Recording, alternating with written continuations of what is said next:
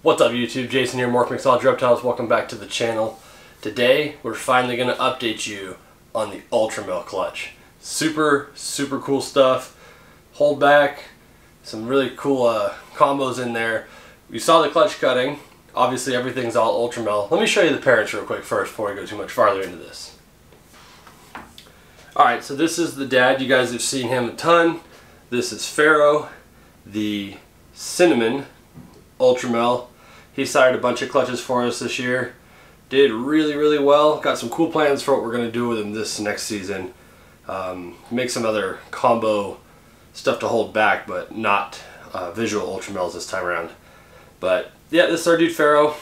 So the Cinnamon makes the darker parts of what would be the normal. This nice kind of rich, purpley, caramely colored. And then obviously you get the nice bright alien heads and kind of the creamy colored back stripe. Whereas a normal Ultramel, a lot of the tones would be more similar, a little bit more washed out. The Cinnamon definitely brings in some contrast between the back stripe and the purples, I guess you would call it, between there. So Cinnamon Ultramel, Pharaoh. Probably been a while since you've seen this girl, Miss Cleopatra here. So obviously she is a pinstripe Ultramel, really nice female. So you can see kind of with the pinstripe pattern, what would be really dark on a normal pinstripe is kind of light here. And then you got the pattern which turned out really dark. So it makes you wonder how the Cinnamon would act with pin, because it kind of inverts the colors a little bit, and we'll show you that in a few of these hatchlings. So Cleopatra, the pinstripe Ultramel female. Okay, well we're gonna work backwards here, and hopefully this guy doesn't tag me. We're gonna work backwards, but there's only two different things we got here, which was really cool. The odds were actually really good, and they're all kind of pissy this morning. But these are Cinnamon Ultramels. This is exactly the same as Pharaoh, the dad. You can see as they're hatchlings, the contrast in color is exquisite. Like, it's super bright. They turned out gorgeous. Turn this guy around so he doesn't bite me. But they just turned out beautiful. They get this really nice high contrast, nice bright oranges in the saddle or in the alien heads. They have that cream color dorsal stripe. And then this purpling will definitely start to come in and color up more as they get older. Some of these are, this guy here that's really noisy, his oranges in the saddle or in the alien heads is just killer. So turned out really nice.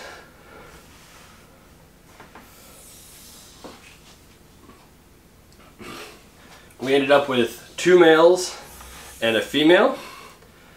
So pretty good odds there. In the case of this clutch, all 3 of these ones are already spoken for. So thank you to our awesome customers, but just wanted to show a super nice combo here. Cinnamon Ultramel. On the other end of the spectrum, we hit the all gene combo, 3 of them, and we hit 2 females and a male. So we actually had a perfect sex split between the combos here.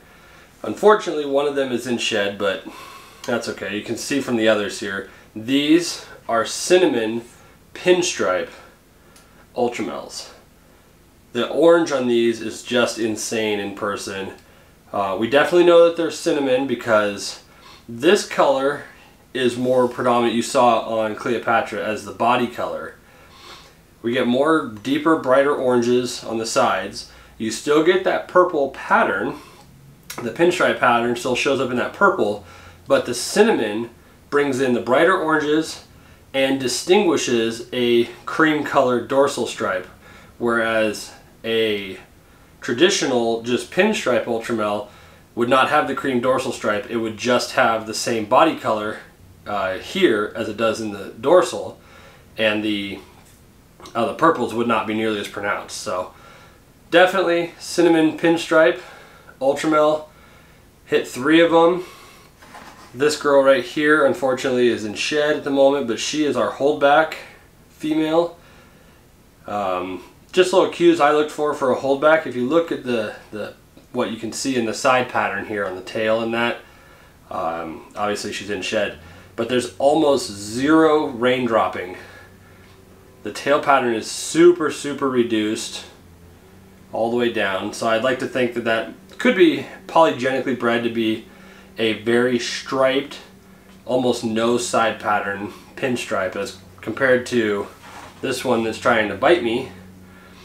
You can see there's definitely more raindropping, more connection from the top to bottom on the pattern. Definitely busier up front, but so we decided to hold on to this girl. These other ones are, the male is already spoken for, which let me double check which one I've got here. So the male, which is this one here that was trying to bite me, he's already spoken for. This female that I showed you in the very beginning, she is still available. So if you're interested, we do have het Ultramel stuff as well, that we maybe do a package deal or something, or yeah, we'll come up with something for you. But yeah, this cinnamon pinstripe Ultramel, just a killer combo. Really, really happy with the way these odds turned out. So there you have it, guys. Probably one of my favorite clutches of the year, in all honesty, just because the colors are crazy. It makes IDing them super easy when you use a visual recessive on both sides, which was nice. So all Ultramels, of course. Like I said, a couple are still available. If you're interested in any of the stuff we've got, let me know. We are just about a week away from our final clutch of the year. I'm getting kind of antsy, honestly, because that one could have our black and white pied, our Suma pied in it. So really curious as to what we're gonna have in there. Shout out real quick to Billy.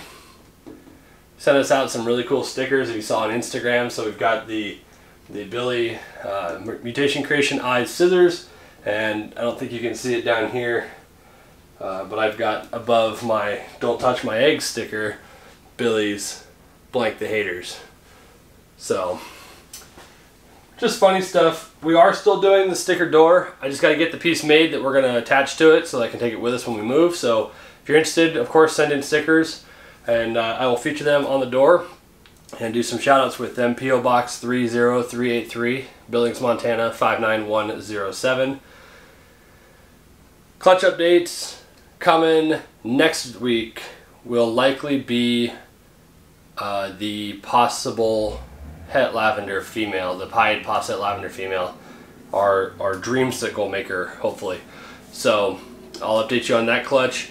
The clutch from Chloe's that we cut, the really weird normal, and that they are in the process of shedding out.